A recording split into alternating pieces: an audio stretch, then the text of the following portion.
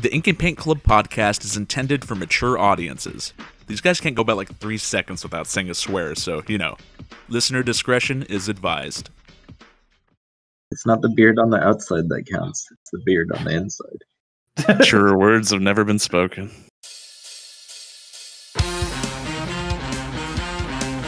You're listening to the Ink and Paint Club podcast, a proud member of the Geekly Grind Podcast Network. Hello, everybody. Welcome to the Ink and Paint Club podcast for this week. My name is JD. I am joined by my good friends, Kyle. Ni hao Kailan. And Matt. You fucker. I was going to say that. And this week, we are here to talk about Disney's latest theatrical film, Raya and the Last Dragon. I think this actually came out last week, but when has that ever stopped us? Yep, so Raya is out. You can go see it in theaters if you want to be like me and brave it, or you can pay Disney Plus's premium access fee and watch it at home. Some of us don't have the fortune of having our theaters back open, JD.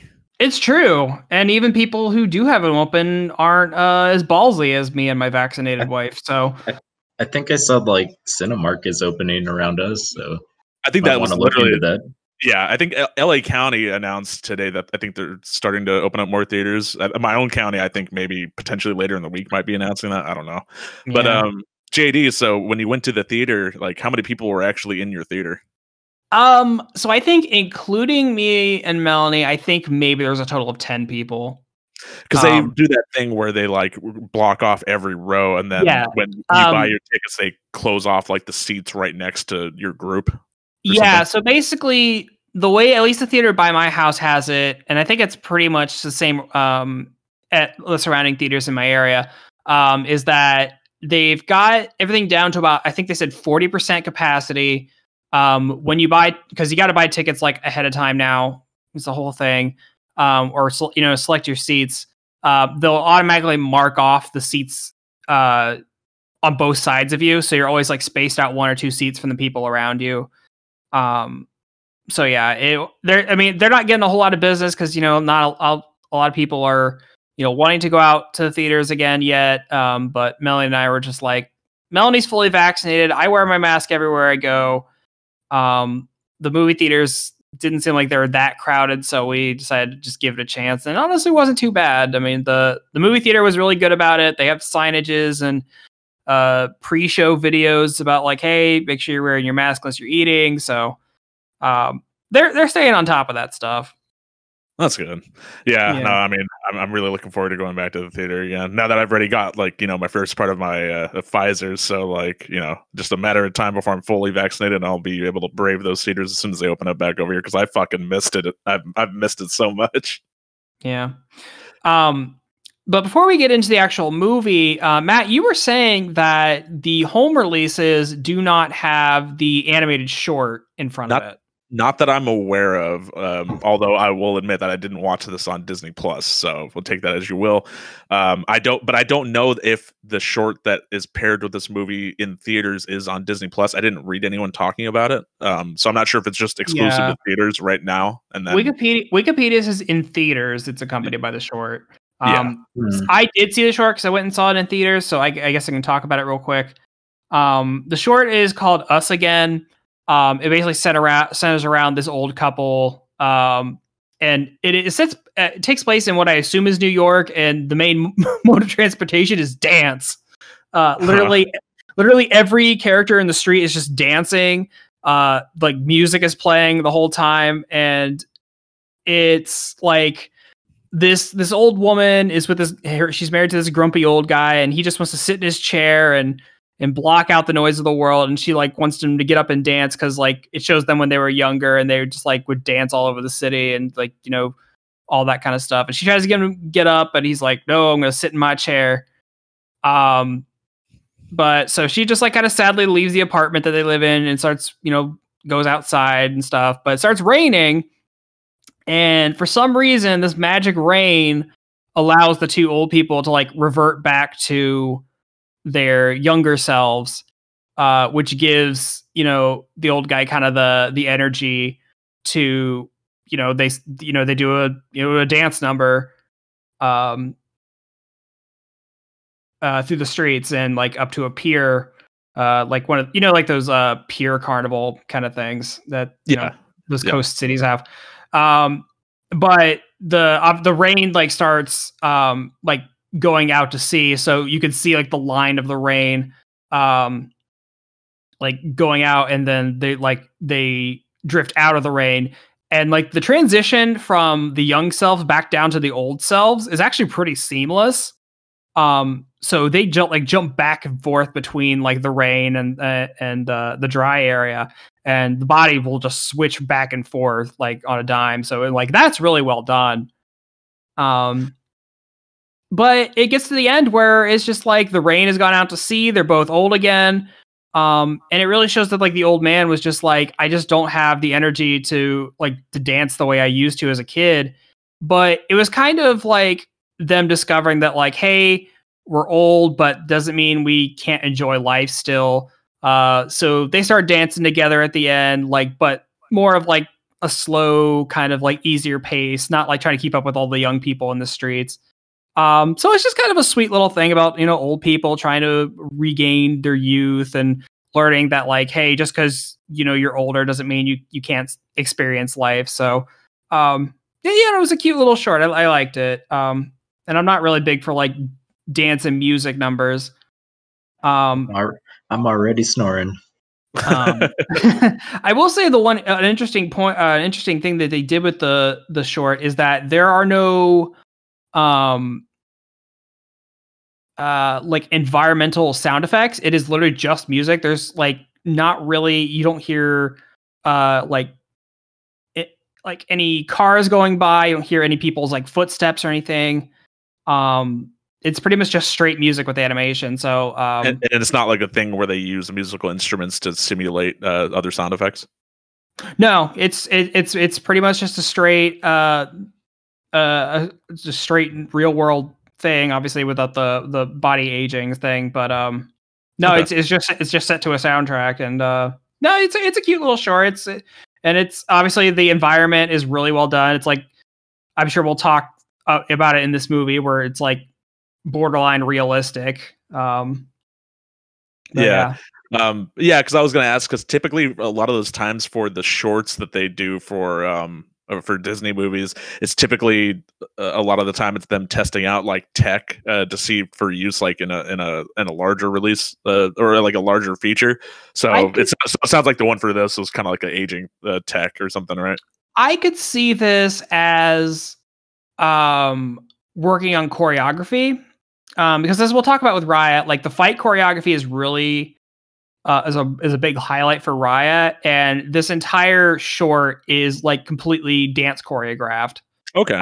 Like there like other than like, yeah, like I'd say like 90% of it is dance choreography.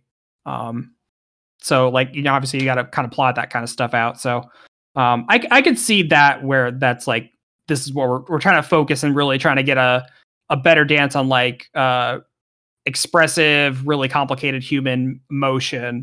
And so I guess for Raya, I guess like trying to get that fight choreography and dance choreography can kind of be somewhat related. So I could see them wanting to work on that. Sure. Yeah, that was yeah, well, I mean, we'll definitely talk about in the actual review, but yeah, the fight stuff and Raya is definitely unlike any that I can remember in recent memory for Disney films. It's actually like very good action. Yeah. But we can get into Raya now. Yep, Raya and the Last Dragon, it's out now. I think it was supposed to be back out in like November, I think. Or November originally, but it got pushed back because for, obvious reasons. But Raya is set place in it's a fictional land, but it takes inspiration from a lot of like South, Far East countries like China, Mongolia, some of the like more southern Eastern countries. The Philippines. Yeah, Philippines. So kind of like that. It's got a lot of different influences on here, and it kind of blends. I think they blend them pretty well together. But basically, it's a fantasy land where dragons used to roam free, but these shadow creatures called the Droon, these like purple shadow smoke monsters, that can turn people into stone, awaken the dragons have to fight them back, but in a last ditch effort, the last dragons use their power to create a magical gem that can ward off the Druid and like basically lock them away. This stone ends up becoming like a focus point for like all of the different parts of this country, to the point where they split up into factions because they're all jealous of like it's called heart because each tribe is like based on a part of the dragon, because there's like a big river that's shaped like the dragon, and the tribes are based on like what part of the dragon body they're on. So it's like fang, spine, tail, heart. I forget what the other one is. There's like 5. Yeah. Talon, that was the other one. Oh, okay. And Heart has the dragon gem, and all these other tribes want this gem because they think it like brings prosperity and just like better luck to that tribe, because Heart is like a thriving society where the other ones are maybe not doing as well. Raya is this she is a Disney princess, maybe not traditional sense. She's like a warrior princess basically. Her dad is the chief of the Heart tribe, but he is convinced that we can bring everybody together. So he invites all the other tribes together, but Raya tries to make friends with a little girl from one of the other tribes, betrayed. Long story short, the dragon gem gets broken. Everybody takes a piece, runs off with it, and that brings the Druun back, because breaking the gem lets the Druun out of their prison, I guess. Right, and then they do like a big time skip, like after like a bunch of people have already been turned to stone. They do a time skip like 6 years later, and then that's where the rest of the movie kind of takes place. Right. So yeah, it's like Raya basically becomes a warrior of the wasteland, roaming around trying to recollect all the dragon pieces, because if she thinks that if she does this, she can bring back Sisu, the last dragon, to basically just fix everything. Well, I think because I think the whole point was trying to get the gems back just to bring the people back. I think the finding Sisu was like a separate thing, or no, right. Well, no, actually, no. You might be right. I'm thinking about the whole thing was finding her so she could put the gem back together. That's what it was. Okay, yeah, because they use Sisu's power to stick it back together. Sure. Before we talk about the actual plot or anything any further, I just want to talk a little bit about the production stuff, because of course. Yeah, go for it. The movie was originally announced in 2019 at like the D23 Expo. I think they were talking about a movie called like Kingdoms or something before, like some years before that, which I guess evolved into that, into Raya the Last Dragon. As far as the directors are concerned, it's co-directed, although this is something that I discovered, which I think is pretty weird. Typically a lot of these animated features from Disney, there tend to be co-directed, but even then, like I noticed in the credits, I saw like, there's the directors, there's 2 directors, and then like the credit after that was also co-directed by. So this technically, like, I don't know if they're like on a different rung of co-direction, but at least on all the proper credits, that's just the 2 main co-directors. But there's also, I'm imagining it's probably just like directors of animation and that sort of thing, but that's not what they call it. So I don't actually know for certain. But anyway, the 2 main directors that they credit, there's Carlos Lopez Estrada, who's actually fairly new to Disney. This is actually his first directorial credit for an animated film. Because I think he came on like around 2018, 2019. He mostly has experience in working with live action stuff. Like he'd worked in some other live action films and cinema and stuff. But the other co-director, who's like the more tenured animation person, Don Hall. He co-directed the 2011 Winnie the Pooh movie, and also co-directed 2014's Big Hero 6. Oh, okay. Which honestly, when I was watching this movie and kind of like watching the action and stuff, I was trying to think like when's the last time I saw a Disney movie that really had like action like this. And I was thinking Big Hero 6, and when I found out that he co-directed that one as well, that made more sense. Right. Yeah. And then as far as like, you know, the two main, like, you know, you got Raya and Sisu the dragon, and they're the ones that kind of have like, you know, quote unquote big names attached, because a lot of the characters in the movie, they're voiced by, you know, probably larger names, probably in Asian territories and stuff. I mean, like, I recognize like Sandra Oh and stuff, and I know that Benedict Wong played Wong in, like, you know, the MCU. But other than that, and then of course there's Alan Tudyk, who, you know, is voicing a creature because of, you know, he's Alan Tudyk.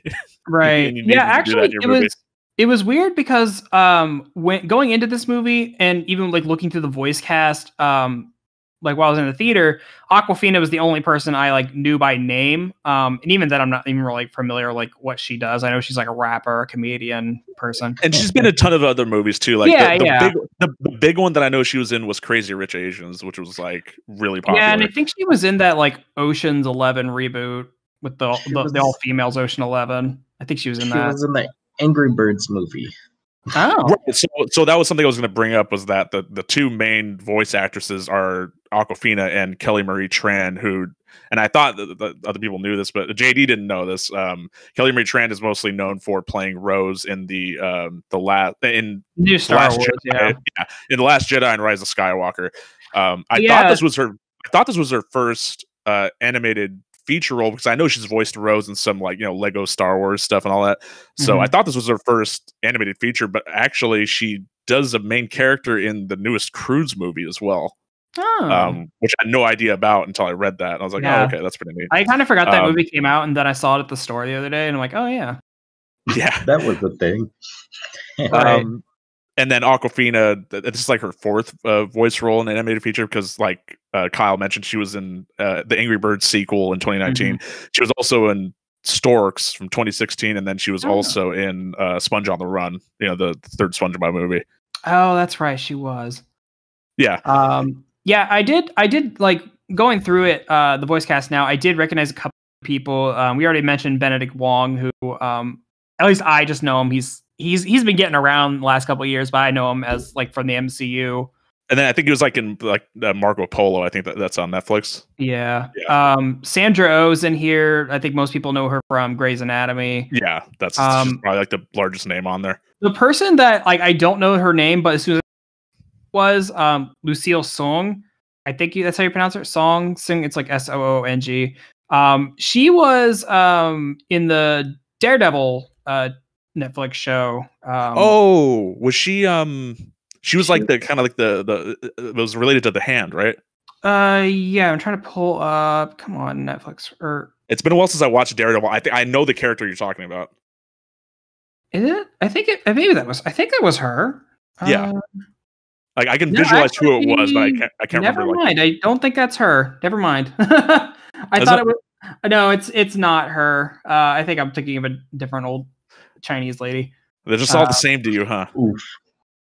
No, she sounded really familiar in the movie because she plays the that old the Talon chief, the old lady that like throws Sisu out to the outside of the gates to the drone. I thought it sounded familiar, and I was like, that's not Betty White, is it? Oh God. Because I was like, I know this voice. I'm sure Lucille's like done stuff I've seen. I just not seeing anything off the top of my head here. So my bad. One last credit I wanted to bring up, just because it was kind of funny to me, was the person who composed the score for this movie was James Newton Howard, who has composed for 3 other animated features for Disney, but he hasn't composed for them since 2002. So he went through a period in 2001 to 2002. He composed Dinosaur, Atlantis, and Treasure Planet. I like those. Well, never seen Dinosaur, but I like those other 2. No, but what I think is hilarious is, like, you know, all 3 of those movies are well known. Like, you know, Atlantis and Treasure Planet have, you know, large followings, but they did not do well financially. So I sure didn't. So I think that's hilarious that he didn't compose anything else for Disney until now. Like he like composed for like 3 flops, and then I'm assuming Dinosaur flopped. I remember watching that theater. I don't remember shit about it. Yeah, I don't remember that doing well. I said, I've never seen it. It did good enough for them to make a ride at Florida. Oh, did they? Huh. Yeah. I remember owning like it wasn't a novelization of the movie. It was like an activity book, but it was like in novel format. And I just remember like there being Mad Libs and like some other shit. Like Nice. it was, I don't remember much about it. I remember vividly having it. But anyway, yeah, that's all just the credit stuff I wanted to bring up. Yeah. So yeah, about the movie. It made double its movie. I wouldn't call Dinosaur a flop. Well, I mean, when taking into consideration that it's by Disney, I'm sure like they have much higher expectations than just doubling. Like fucking what was it? I was talking with somebody the other day.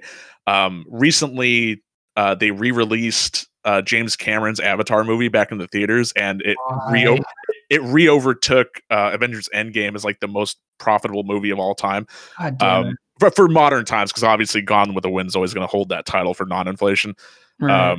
But it got on the topic of like, it's been so far removed from when the original came out that there's like those 3 planned sequels, and there's absolutely no way in hell that fucking Avatar 2 is going to make anywhere near the amount of money that Avatar 1 did. There's like a very specific set of circumstances as to why it made that amount of money and stuff that I'm not going to go into here. But just related to like the 3D craze and all that shit. But like, let's do it, man. But yeah, it's like it's yeah, I don't know, man. It's just so fucking weird. So the point I was trying to make was that even if Avatar 2 ends up being in like the 10 most profitable movies of all time, comparatively to how much money Avatar 1 made, it will be viewed as a box office failure. Or not a box office failure, but like as a flop comparatively. And so much so that Disney might not even go, unless they're filming all that shit like back to back to back, like the 3 sequels, they might not even go through with the other sequels. It's kind of like one of those things where like there was how much time between like Tron and Tron Legacy, and now there's this time between Tron Legacy and this 3rd Tron movie that they're trying to make. That's like, they're not willing to go through with like the sequels around the time that they're making the other sequels. Like they wait for enough time for there to build up like nostalgia, I guess. But like, who the fuck has nostalgia for Avatar? Like nobody remembers shit about that movie except for like How are they gonna make a Tron movie without Daft Punk? Yeah, really. Well, I mean, they made the first movie without Daft Punk, so it's all CG. I mean, just make them CG robots. I'm still fucking tore up about the Daft Punk thing. Yeah. Anyway, everyone thought they were gonna come back and do the score for this 3rd one too, and now that that's not happening, I'm thinking like, who the hell can they get to fill those shoes? Because that soundtrack is fucking baller. It's a banger, man. What a downgrade. I could go on about fucking that too, but let's actually talk about the movie. Let's do it. I want to hear. So Kyle, let's just get our like base opinions out of the way on this movie. How did you feel? I liked it for the most part, but there's a lot of things that I'm just fucking exhausted about. I'm tired of seeing Disney princess movies, even though that wasn't like the whole fucking thing. Just tired of the idea of a Disney princess movie. Right. Well, at least this one is very non-traditional in that sense. It didn't play out like other. But I definitely see what Kyle is meaning. That like it is technically a Disney princess. It is about a princess. Yeah. Yeah. But they never draw attention to that fact, really. No. Kind of at the beginning, but that's about it. Yeah. I'm kind of tired of the whole strong female protagonist kind of thing too. Just exhausted from it. It happens so much that now it's tiresome. I'm sure there's people that'll disagree, but it's like we had Wreck-It Ralph and remember what was it, Shanks or whatever. Here's a really cool female character, and it's just boring to me. Side cut hair. Yeah, I get what you mean. Like, and in certain respect, I agree. Like, but like, it's just this thing where I imagine they're just trying to make up for lost time. There's like a very big demand for this sort of thing now, and because they've gone so long in fucking Hollywood without there being like, if this would have been like a thing from the start, there would have been like, equal representation all around, like then it wouldn't seem like they're trying to push it as hard as they have been, obviously. I think it's just them just trying to make up for like lost time and shit, They got to put it all in now. Keep this in mind. We've had Frozen 2. We have strong female protagonist. We have Moana, strong female protagonist. We have Zootopia, strong female protagonist. You know what I mean? Raya, strong female protagonist. Kind of want to see something different at this time.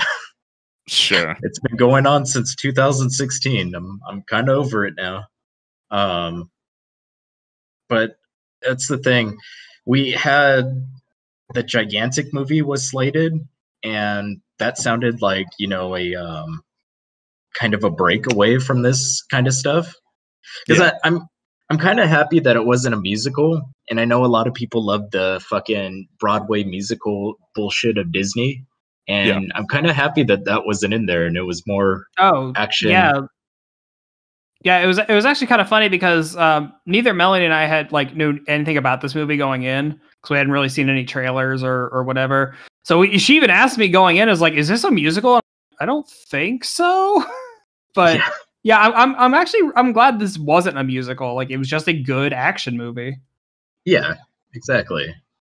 I mean, I liked it for the most part. It was fun where it needed to be and kind of weird. There was a lot of plot stuff that didn't gel well with me, kind of almost plot hole-ish. What was the one thing that you were joking about just before we just started recording about her dad? Oh, her dad in the very beginning of the movie gets shot in the knee with an arrow, and they're running from the Droon on a bridge, and he just shucks her into the river to save herself, and then 10 seconds pass, and then he gets enveloped. He had enough time to jump in with her, and that was one thing. But then when he revives, he runs up to her like nothing happened. It's well, he was just shot with an arrow. I'm pretty sure the arrow turned to stone too. Right. Yeah, and I'm sure that's one of those things just Wade was like, oh, the fucking the dragon magic healed everyone too. Anytime you see something like that, a wizard did it. Well, no, because then JD made the implication was that they fucking are encased in stone, but then they're not aging, but they're probably aware the whole time or something, right? Is that what you said, JD? I basically just said he's been encased in stone for 6 years. I'm sure the wound's healed by now. Right. Well, it's not one of those things where they explore if they're just completely frozen in time, and it's it's no, it's literally one of those things that it did not occur to me that was even a slight plot hole until Kyle brought it up. It didn't. Yeah, I didn't think about it either. It's one of those things. If you're turned to stone and you crumble, are you gonna wake up and be perfectly fine? Dude, I was wondering about that because everyone when they get frozen go into this giving hand kind of position. Yeah, offering. An offering position. It's what if just something falls on them and their hand breaks their hands off? If they get unfrozen, are they just gonna wake up and there's just blood spurting from their arm stumps? Well, that was the weird thing too, was Raya does that at the end where she does that pose, and it kind of forces her into that pose, but the other people that are around her don't go in the pose. I was actually really confused. I get it makes for a nice shot, but yeah, I was confused by why at the end when the whole team gets turned to stone, why when they surround her that she's the only one that is forced into that pose. Yeah, it's just it is what it is. Don't think about it too much. Literally, I just chalked it up, but it's we want to make this look cinematically nice. It makes for a nice composition. Yeah, but then don't establish for the whole entire movie that getting hit by the fucking Droon that it does that to people, because then it's it's gonna be fucking weird when they do it and they don't do that.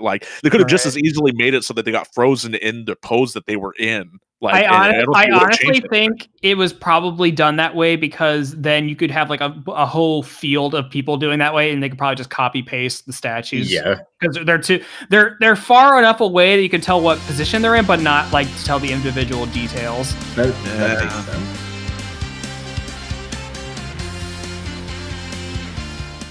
Jeremy Snow here, owner and editor-in-chief of The Geekly Grind. I'm interrupting your awesome, regularly scheduled programming to ensure that you know about our Geekly Grind podcast network, of which this show is a treasured member of.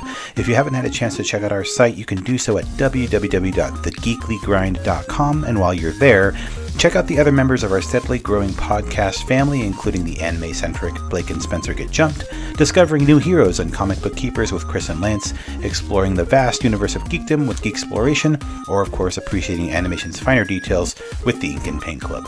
Escape your weekly grind at The Geekly Grind.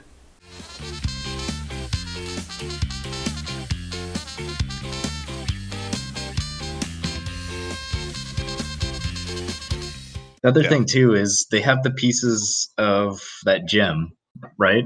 And she's getting powers back. She's like, "Oh yeah, this is from my brother. This is from my sister. That kind of stuff." Okay. She's got the fucking talismans from Jackie Chan Adventures. Yeah. So when they're in the floating city, the water town, and the pieces get stolen, I was like, "Oh, is she gonna lose her powers because they're connected with the stones?"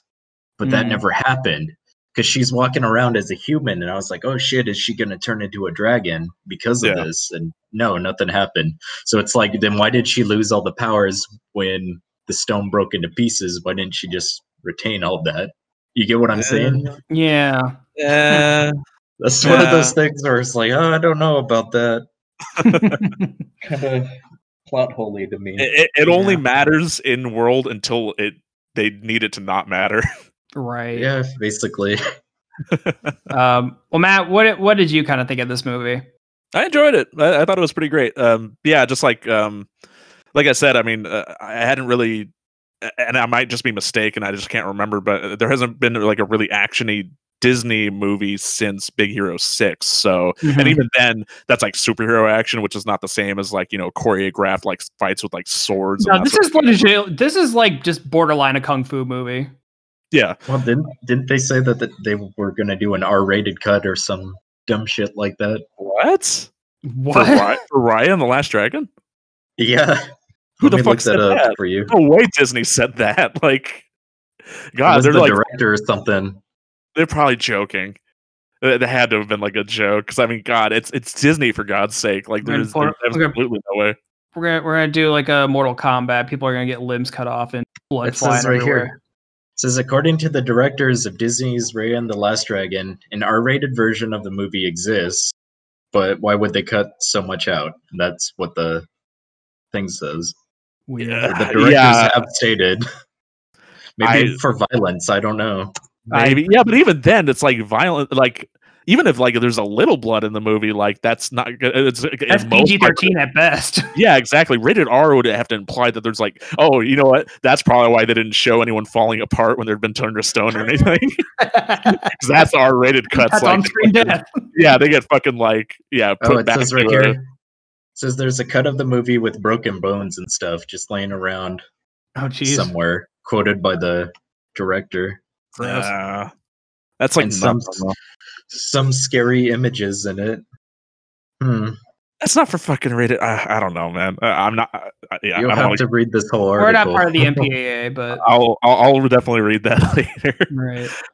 But yeah, no. Just as far as the movie's concerned, no, I thought it was great. Yeah, no. I mean, I'm hoping that they take the opportunity to do more movies like this because I mean, Disney's already proved that they can, do certain types of films, and of course, like Kyle was saying, there's certain hallmarks that this still does share with other Disney movies, but I feel like it also succeeded in attempting a lot of stuff that they don't typically do, and they did it very well. So, yeah, it was just it's nice to see them kind of branch out and here and there. So like hopefully other future movies that we get from them, like we're getting we're still supposed to be getting like one other Disney animated movie this year, right? Like Encanto. Yeah, Encanto. Yeah, I think that's later this year. Yeah, so I mean, unless shit gets delayed or whatever.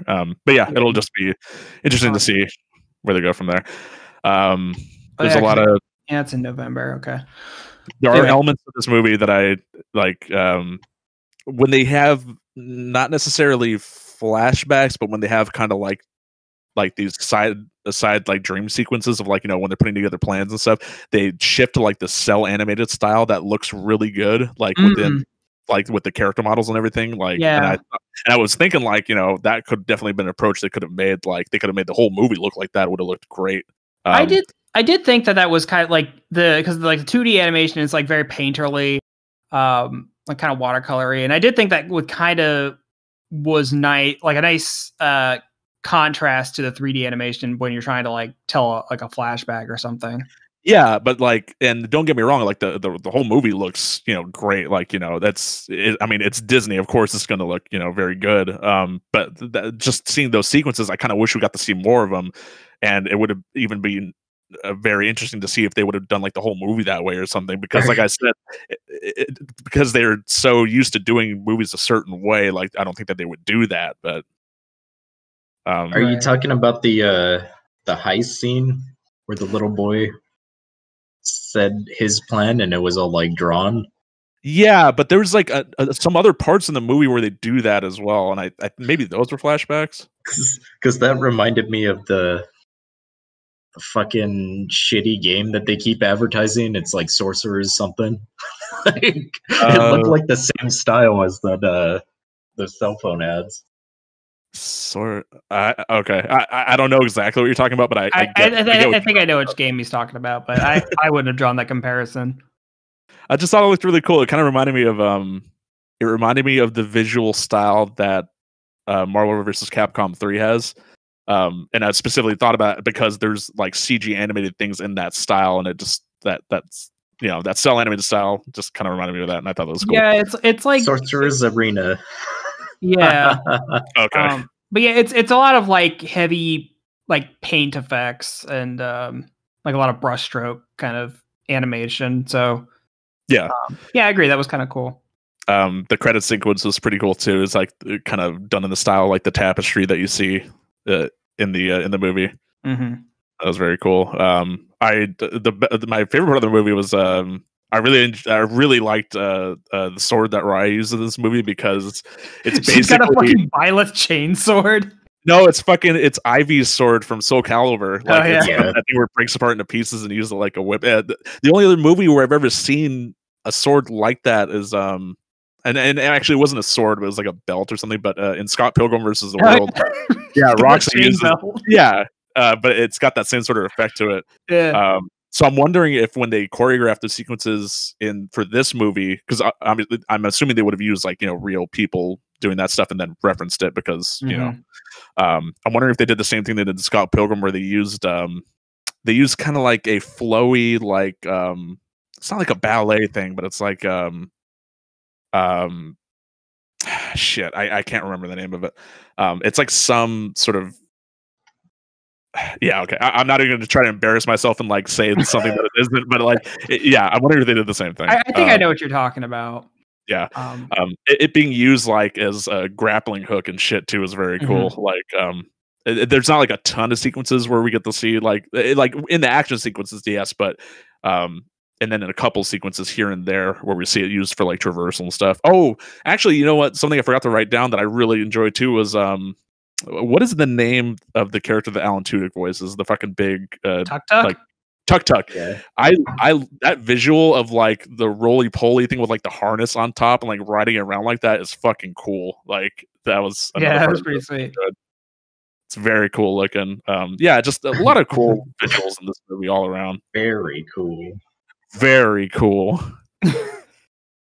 I mean, it is definitely like falls into the trope of like Disney princess needs a funny animal sidekick, and and that's something from Disney movies that I'm getting a little like, and dude, as soon as I saw Tuk Tuk, like I'm like, okay, we're gonna make dolls out of this thing, but then they make him fucking huge, like he's a bear pill bug thing, and I'm like, okay, that's kind of cool, but yeah, we're gonna sell like 1 million toys of this thing.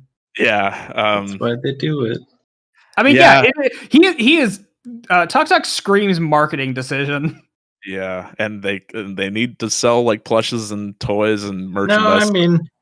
I mean, the whole thing is they have her in this post-apocalyptic thing. She fucking says it like the first line or whatever, and giving her a pseudo motorcycle seems like a more story thing than. Like I could see like I'm saying that like his application in the movie is cool. Like I like what they do with him. His design is marketing. No, it could have been like, and this is the most egregious offender that I can think of is for when Moana came out. They had a ton of merchandise for and not I think his name was Hi, who was also voiced by Alan Tudyk actually. The pig? No, the rooster. Oh right. And I was gonna say because they made tons of merchandise of that rooster, but they also made and you brought him up. They made a lot of merchandise for that pig too. But that pig He's not even like, how long. No, he's like probably in less than like a minutes or 2 minutes worth of footage, and they fucking merchandise the hell out of that pig. And I'm just like, oh yeah, apparently, animals. Yeah, it's Disney. What do you expect? Let's put porgs everywhere, and we'll market the shit out of porgs. Okay, look, I understand like what happened to the porg. I just liked that the reason the porgs came up was because of the fucking birds on that island. It was a puffins, right? Yeah, they was just infested with puffins, and rather than try to edit them out, they just put fucking porgs on top of them. And there's the connection with the Kelly Marie Tran who voiced Raya. So it's all coming together. Yeah. We've come full circle, folks. Yeah. So I just want to say that I also really like this. I did think it was like a really nice change of pace for the most part from Disney. I do get Kyle's concern that like we are kind of getting into a rut of like similar like strong female princesses. I don't have a problem with that on the surface. But I'm just kind of in the same camp of like, okay, I would like to start seeing some different kind of stories. But given that, I do think this is like Disney going way out of their way to try to subvert a lot of that.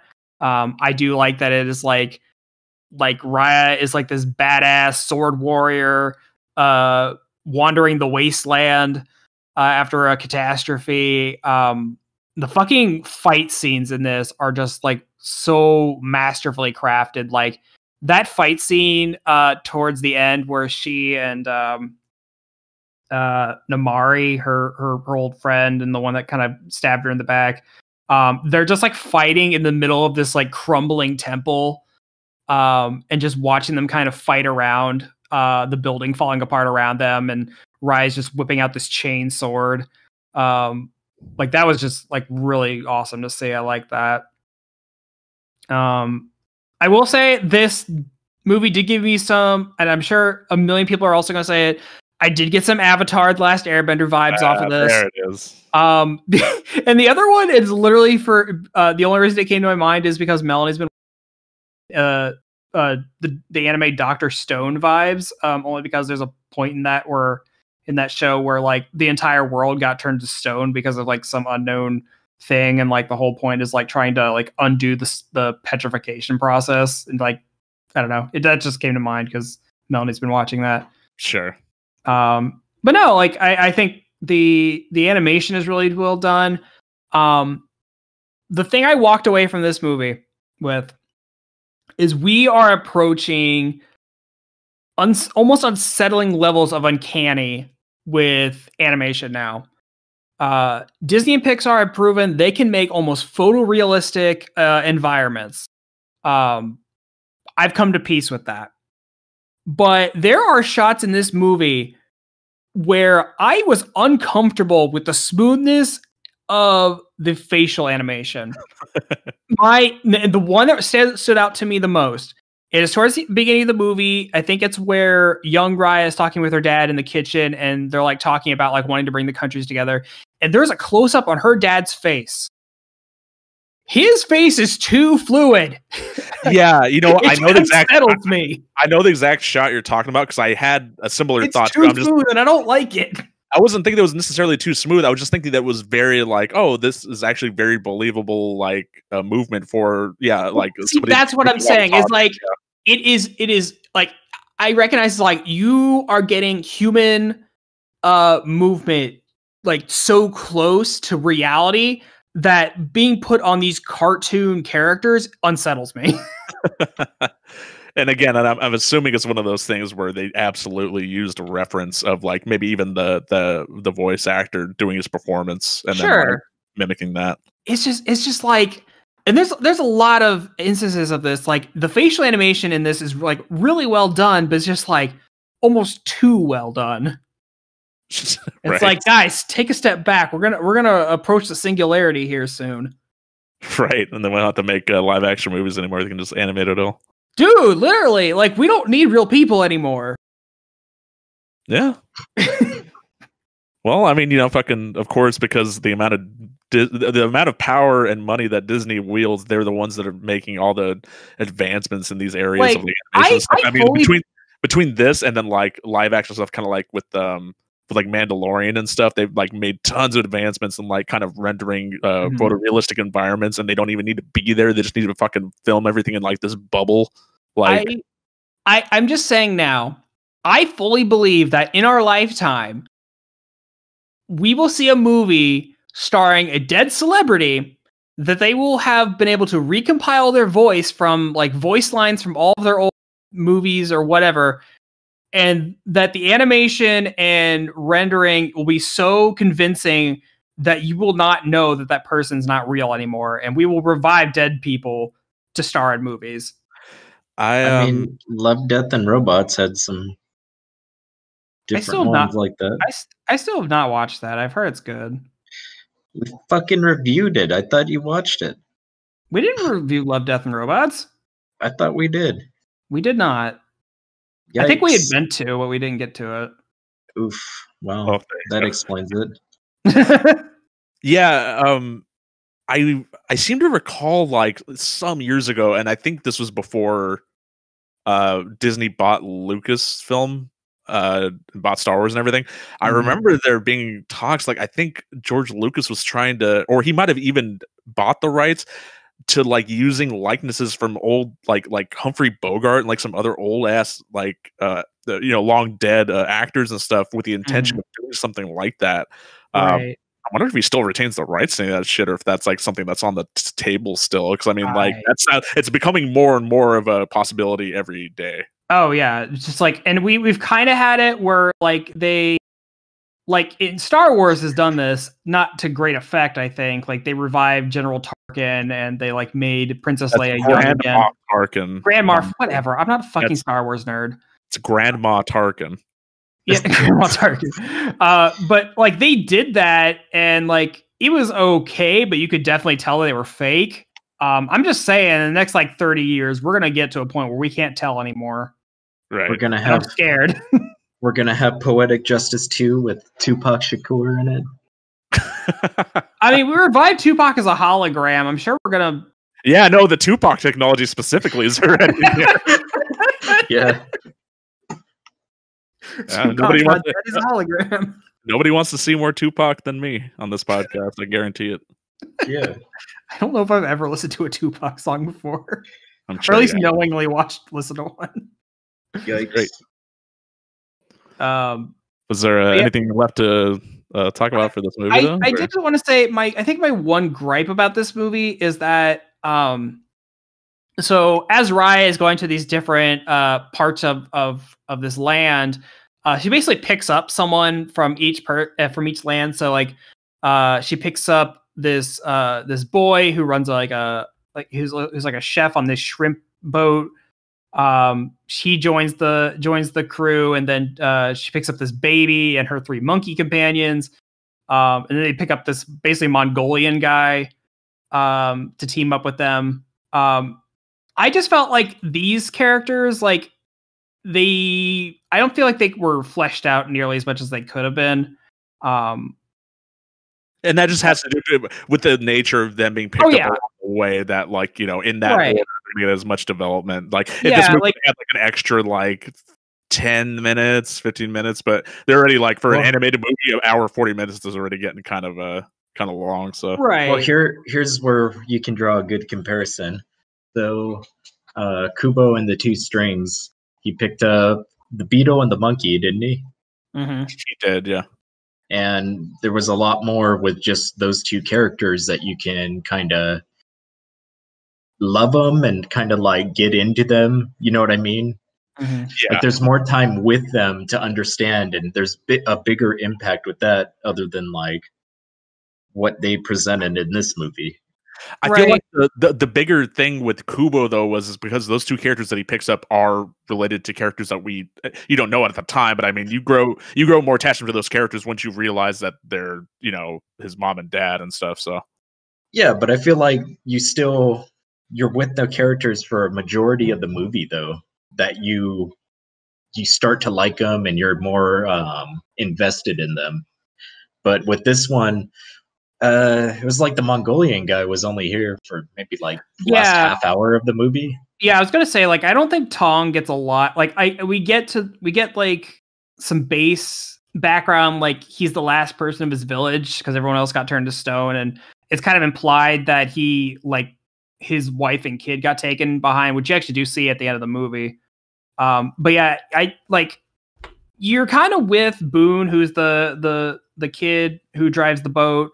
You get a little bit with him. You get a nice action scene with the baby.